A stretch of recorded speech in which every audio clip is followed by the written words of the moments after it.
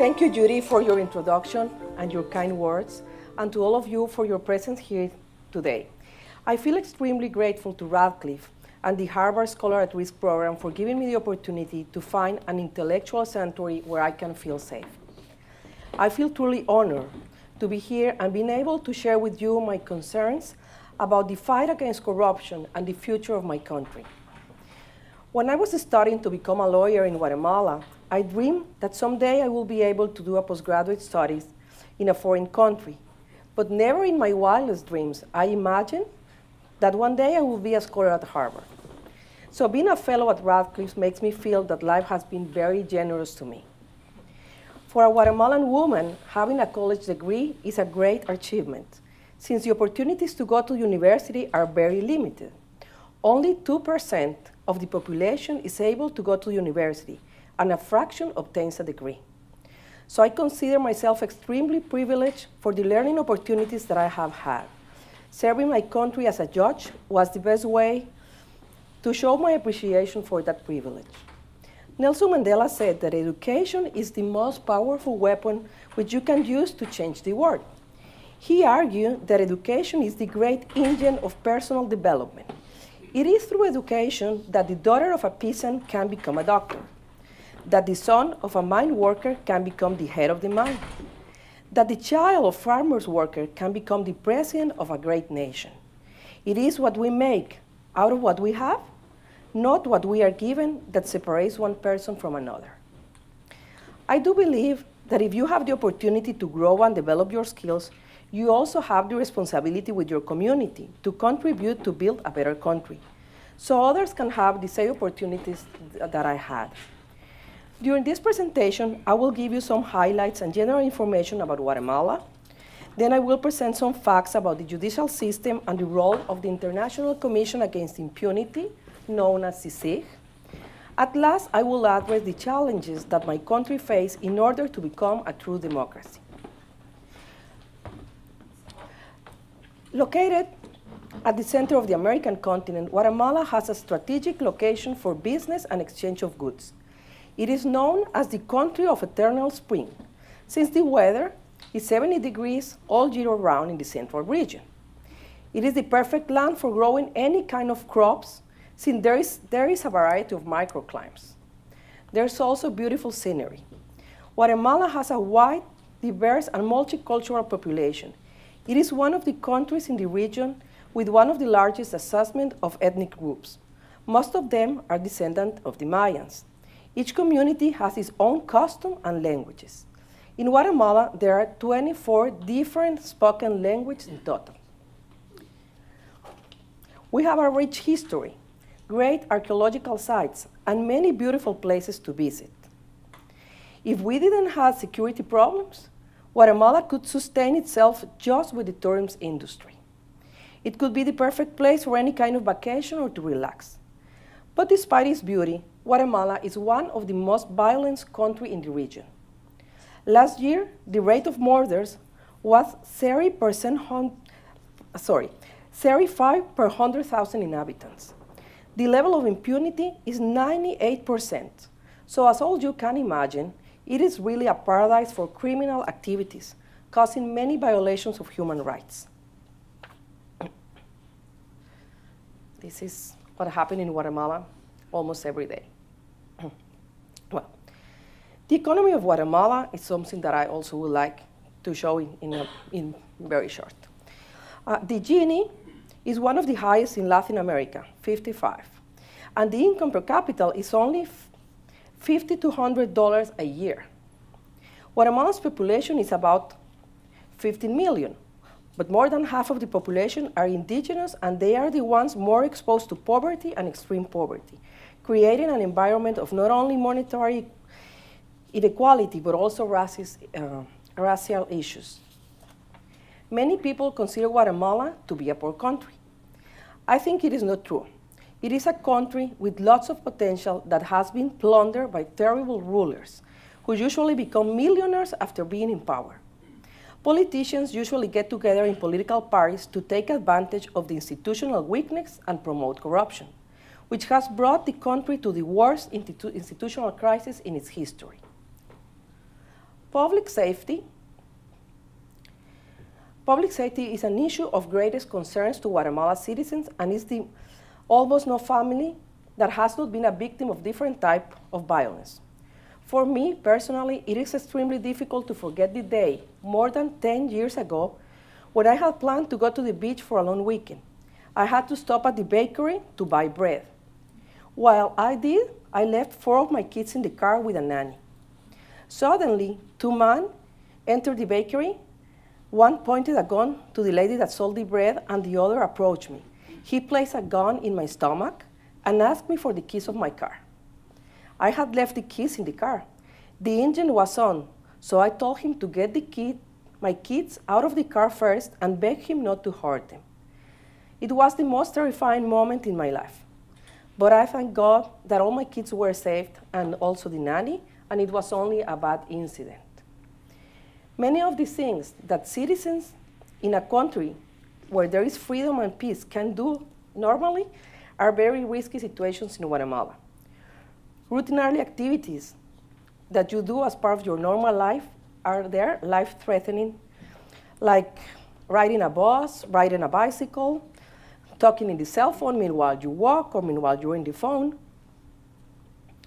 It is common to see heavy armed guards in the streets, in supermarkets, in bakeries, pharmacies, movie theaters. There are more private guards than policemen in Guatemala, but this is another topic that I will not address today. Middle and upper class citizens live in close neighborhoods, like the ones we see here. Usually they live in close neighborhoods, close by high walls, bars, and razor wire that resembles more a ghetto than a neighborhood. The robbery of cell phones is an epidemic problem. Every member of my family has been assaulted, at least once. Before my older son was 18 years old, he had been robbed 3 times at gunpoint in the middle of the day. In every case, the thieves were younger than him, and all they wanted was his cell phone. One of the most dangerous jobs in the country is to be a bus driver or a taxi driver, because the gangs can kill you if you're not willing to pay the fee of extortion. If you are a user of the public transport and happens to be in the bus, you also have a high chance to be assaulted. Let's look at the statistics. In a report about the violence in the human rights situation from January to June 2015, 131 persons related to the transport service have been killed. This is something to worry about. So there is no doubt that Guatemala is one of the most violent countries in the region. According to the United Nations, the Central American Northern Triangle is the world's second most violent sub-region behind South Africa. We cannot ignore that the country suffered an internal armed conflict that lasted 36 years. The war left our region with a legacy of different structures that were built during the period to ensure impunity, corruption, and violence, and are still operating today. I do believe that all Guatemalans have wounds from the war. The Civil War ended in 1996 with the signature of the peace accords, but the agreements haven't been honored. So after almost 20 years of the signature of the peace, as a society, we have the same problems, or worse than before the war, that started more than 50 years ago. As a consequence of the violence and the lack of opportunities, thousands of people migrate to other countries, looking to have a better life. Last year, the migration of kids without parents to the border of the United States was declared as an urgent humanitarian situation by President Barack Obama. Being forced to leave your country is one of the most painful situations to face in life. For Guatemalans and many Hispanics, the ties to the family, the land, and their culture are very strong. When you decide to leave your community, you do it because there is no other choice. I think it is not easy to understand why a family would send their kids to a strange country facing any kind of threats in the journey. So maybe a story about a boy named Angel can help us understand what is happening in the Central American region. So I want you to meet Angel. Last July, Meanwhile, many Guatemalans were in the streets claiming the government to stop corruption and asking the president to resign. Angel was fighting for his life. A gang kidnapped Angel from his school. The day after, he was found at the bottom of a deep ravine. Incredible, he survived. He told his family that the gang wanted to force him to kill a bus driver as a rite of initiation. Angel was not a violent kid. Actually, he was a very good student. The gang members probably didn't know that Angel's father was a bus driver. Angel refused to kill anyone, so the gangsters decided to kill him. But they gave him two options, either to be dismembered or thrown at the ravine. He chose the last one. The day after, he was found alive, but the story doesn't end here. The fireman that rescued him took him to a public hospital. As usual in Guatemala, there were no medicines. So his father had to go and buy medicine and sterilize water for the doctors to be able to cure his wounds. In the meantime, Angel died. As a Guatemala journalist pointed out, this 12-year-old boy was killed twice. One by the violence and the other by a system marked by corruption. So maybe this can help us understand why the parents are willing to send their kids away, because this is what they're facing. As we all know, governments have certain obligations toward the citizens. Among these, they should guarantee security and justice for all. If the institutions that are in charge of this important task do not do their job, then the rule of law is an empty concept. Guatemala is a clear example of a weak state where the correlation between corruption, weak institutions, impunity, and violence has a clear impact in human rights violations of different kinds. Since we live in an era of globalization and in many ways we are related, this affects other states as well. Martin Luther King said that injustice anywhere is a threat to justice everywhere. We are caught in an inescapable network of mutuality, tied in a single garment of destiny. Whatever affects one directly affects all indirectly. I do believe that the words of Martin Luther King are true today. The effects of impunity and constant violation of human rights in one small country can affect the stability of its neighbors. According to our research done by Foreign Policy magazine, one of the three most important foreign policy issues facing the United States today is the issue of failure or failing states. Guatemala has a long history of good relations with many nations that have tried to help the country in different ways. For example, the sign of the peace agreement was possible thanks to the mediation of the international community. The European Union has spent millions of euros in different projects to help build better institutions. The United States has a program called the Central America Regional Security Initiative, known as CARSI. This program focuses on the rule of law promotion, police professionalization, and poverty reduction in Central America.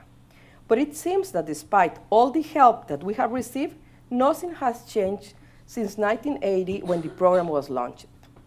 So in 2006, 10 years after the sign of the peace agreements, the violence claimed as much lives as the Civil War did.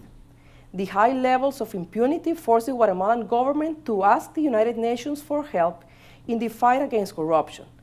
So the International Commission Against Impunity in Guatemala was created. This is what the former Vice President Stein said.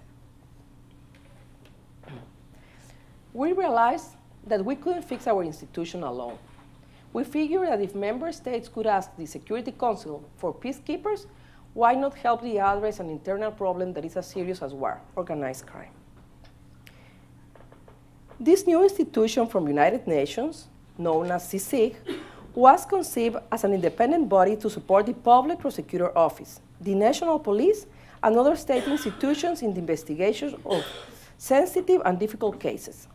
The ultimate goal is that through CICIG work, national judicial sector institutions will be strengthened and be able to confront illegal groups and organized crime in the future. According to CICIG, there are certain things that the government of Guatemala has to do in order to build the capacity to fight against impunity and corruption. One of those recommendations is the independence of judges. And that is something that I would like to tell you more about and share my personal experience in this matter. As a judge, I have always been protective of the judicial independence. I do believe that it is the keystone of any republic and democratic system. I am also convinced that through the proper application of justice, most of our conflicts can be solved, and we as a community can achieve the freedom and peace that we all desire. But in Guatemala history, there has never been independence of the judiciary from other branches of power, the executive or the legislative. And nowadays, we have organized crime, corrupt politicians, and even law firms trying to influence the judiciary. So the goal to build a stronger institution and gain judicial independence is something that the judges have to build and insist on.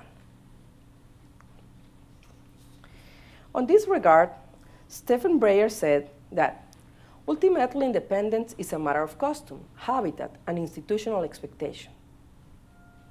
To build those custom, habits, and expectations require time and support, not only from the bench and bar, but from the communities where the judges serve.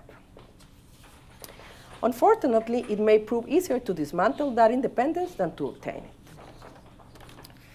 That was the case during the tainted process of election from magistrates from the Appeals and Supreme Court last year in Guatemala.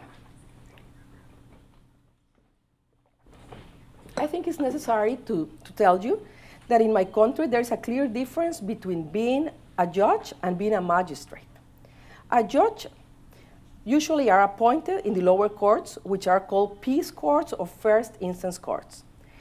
They are named after a long process of selection by opposition that requires the person to prove their knowledge, capacity, and ability to become a judge.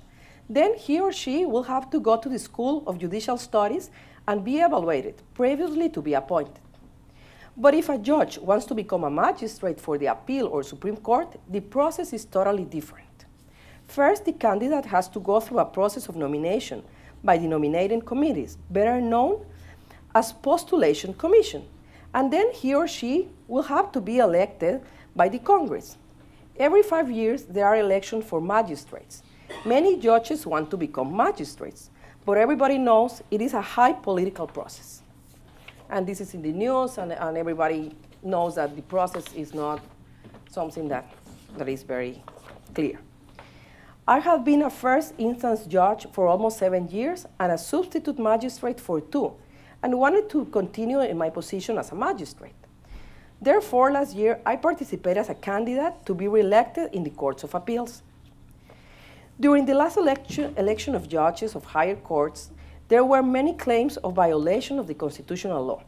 Different human rights organizations present complaints.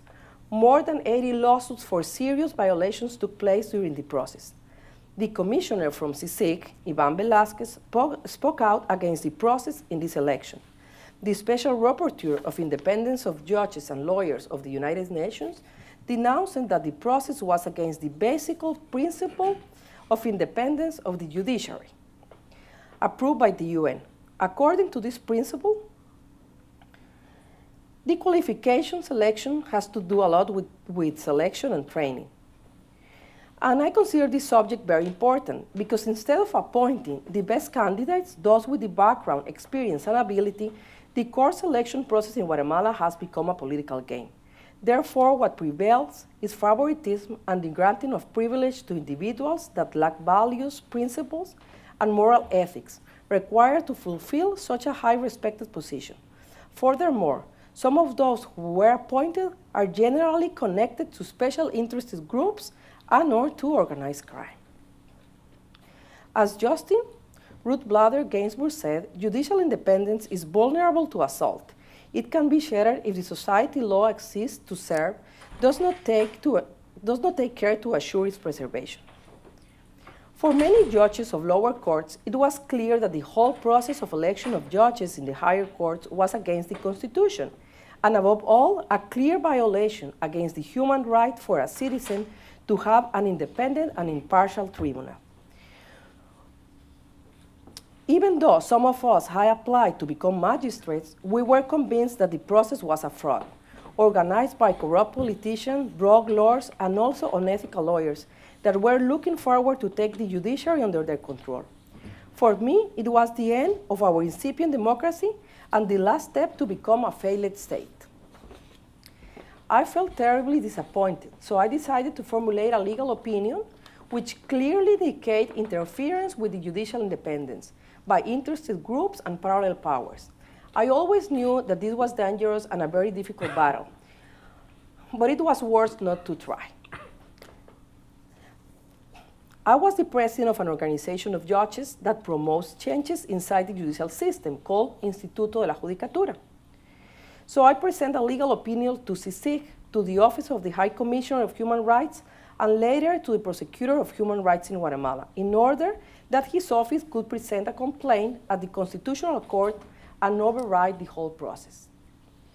But meanwhile this happened, suddenly, on a Saturday afternoon, 3 days before the election of Courts of Appeals, I received a very weird message in my Facebook from a lawyer that I hardly remember. This is the copy of the message that I received that day. It said, "Hello, Claudia. I'm Vernon Eduardo Gonzalez. We studied together in the University Francisco Marroquín. I need to talk about the issue of election of judges. It is urgent." My cell phone is. I was very suspicious of the message, but I decided to call him and agree to meet along with Godofredo Rivera, a high-ranked congressman of the ruling party and former president of the Congress. During the meeting, I found out that Gonzalez was the attorney of the vice president, Roxana Valdetti, and that they had presented a petition in the court where I serve. In Guatemala, it is unconstitutional for government officials to hold positions with the political parties, but they wanted the court to allow the vice president to serve as a secretary of the official party. The attorney of the vice president, Vernon Gonzalez, and Congressman Rivera offered me to be elected as a magistrate in exchange for a favorable ruling to the vice president. The congressman clearly said, "You know that in this process, it doesn't matter your experience, your background, your knowledge. All it counts is who do you know. And now you have the chance to have good friends in Congress. We can help you to be elected, but you need to give us this resolution in favor of the vice president." I was in shock. The 30 minutes that the meeting lasted. I knew I was not going to give the resolution, but I didn't know how to react. I knew it was going to be the end of my career, and I was terribly nervous because I was recording the conversation without them knowing. At the end, I denied the petition on Monday, September 29, 2014. Next day, the Congress voted to elect me as a magistrate for the appeal courts. But I could not accept the post, knowing that the whole process was a scam. Then I took the time to talk to some judges that were elected as magistrates. I tried to convince them to resign with me, but they didn't want to. Some of them were afraid of the consequences, and others preferred to have their job secured. I decided to resign as an elected magistrate and remain as a judge in the lower courts. When I did, I publicly denounced all the flaws in the process of election.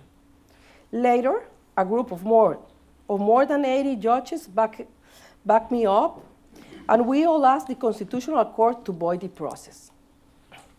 However, the judges who support the claim immediately received retaliation, and the newly elected magistrate put pressure on them to dissuade them. This pressure were in the form of threats and dismissal and review supervision by the administrative organs of the judiciary in order to discharge them.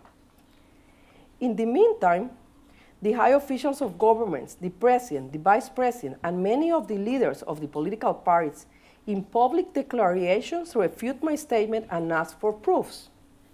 This was a clear interference with the independence of the judiciary.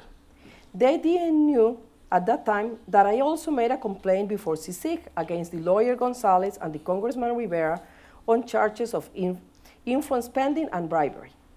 Along with the complaint, I submitted the recording of the conversation and the offers of those involved. 3 days after I resigned, Guatemala Constitutional Court decided to temporarily suspend the swearing of the judges of the Supreme Court and the Chamber of Appeals elected for the period 2014-2019. All members of the Institute of the Judiciary made every effort we could to ensure that Guatemala citizens and the international community knew what was going on in the justice system. We went to radio, television programs, organized forums, interviews, and talks. The media covered this issue abundantly.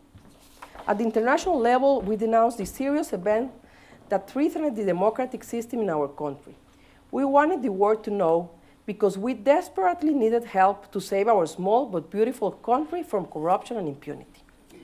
I was able to go to Europe. In Brussels, I talked to officials of the European Commission and also met with human rights defenders. In Geneva, I went to the Office of the High Commissioner of Human Rights, the Office of the Rapporteur of Judicial Independence. We also went to the Inter-American Commission of Human Rights of the Organization of the American States in Washington to file a complaint of violation of judicial independence. However, no effort was enough. Given the influence of the powers that control the appointment of Congress, 40 days after the Constitutional Court decided to suspend the election, the court issued a final ruling that the allegations were unfounded and the courts elected should take office. When I realized that there was nothing else to do against the process of election of courts, I decided I was going to go back to my post in the lower courts and do my best as a judge. I was aware that the Supreme Court magistrates were not happy with everything that had happened, but hoped that they understood it was a battle about ethical principles and not a personal remark against them. I was totally wrong. They were absolutely offended. They were ready to destroy my judicial career. First, they didn't want to recognize my position as a judge. I had to present a claim. The prosecutor of human rights of Guatemala had to intervene, and finally, they allowed me to go back to my court. Then they sent the supervision to my judiciary and pressured all the officials to press charges against me with no reason. This is when I realized that my actions and denunciation had placed me, my family, and me in a high-risk situation. Not only my professional career was at risk, but I also was advised that our physical integrity was in jeopardy, because I made clear evidence that the interference of the executive and the legislative power in the election of high judicial officials, and had also noted further infiltration of the parallel powers and organized crime in the judicial system. The case of election of the judges was an alarm that all government institutions in Guatemala were infiltrated by organized crime, and also was a precedent for what happened later when CICIG made public the investigation about corruption in the executive and in the legislative branch. The work of the International Commission Against Impunity in Guatemala, under the direction of Commissioner Iván Velázquez, has been a key player in the history of justice in Guatemala. Believe me, Iván Velázquez is a superhero for Guatemalans. He is. And he also has a great recognition in international level. Yesterday, the Foreign Policy magazine recognized him as one of the most influential persons in the world. From April to August, different cases of corruption were made public after CICIG investigations. It was clear that the most powerful and influential politicians were involved.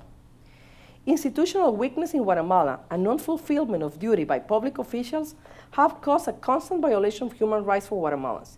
The current crisis is the result of many years of abuse by political and legal systems incapable of proving peace and justice. Through the investigations carried out by CICIG, it has been evident why politicians and other interested groups manipulated the election of judges. They discovered the relation between the group of lawyers known as a legal firm for impunity and its link with judges. And here we have how this structure works.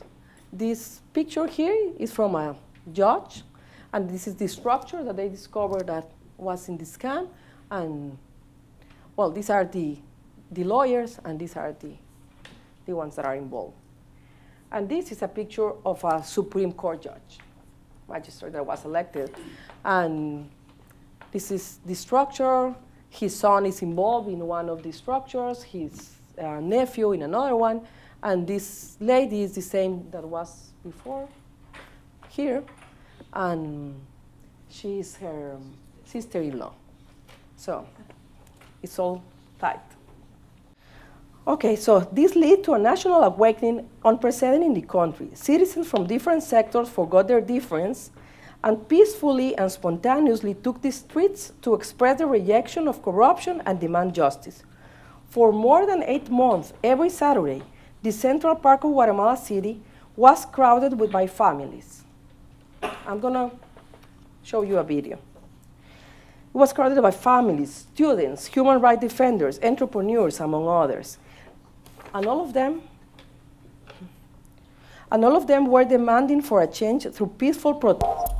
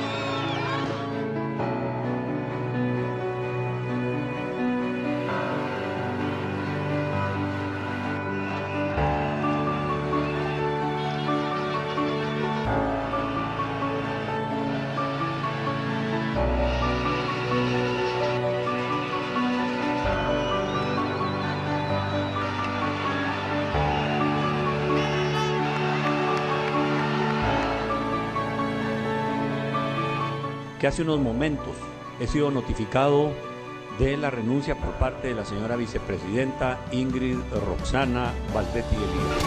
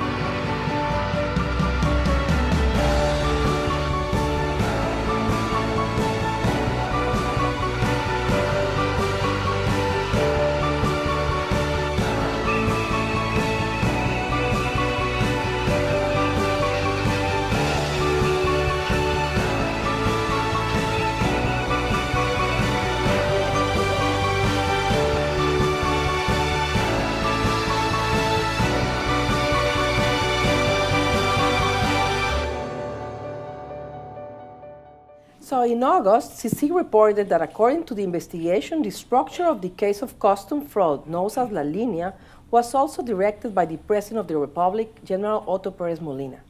That created a national strike in August 17, the first of the process in a weekday, where businesses, schools, universities, and factories were shut down. Eventually, on September the 2nd, the Congress lifted impeachment and leave no immunity to the president, so he was forced to resign. Hours later, he was sent to jail. So now, it is up to the justice system to demonstrate that it has the ability to solve these problems. Some judges of the first instance court are, with no doubt, committed to justice and to promote the rule of law. But what will happen with the magistrates that were elected last year?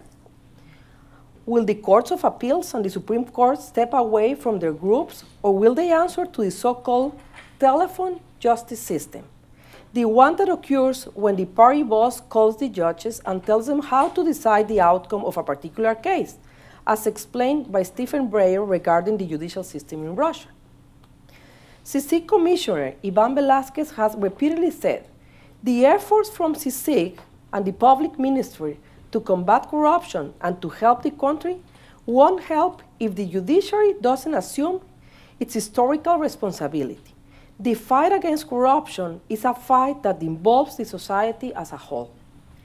Many years ago, Edmund Burke said that the only thing necessary for the triumph of evil is for good men to do nothing. That means that apathy is the enemy of justice. But we do not want Guatemala or any other country to be a failed state. I am optimistic, and I believe that good Guatemalan citizens will stand to make that large-scale changes that need to be done so we can hope for a better future. Okay. Thank you.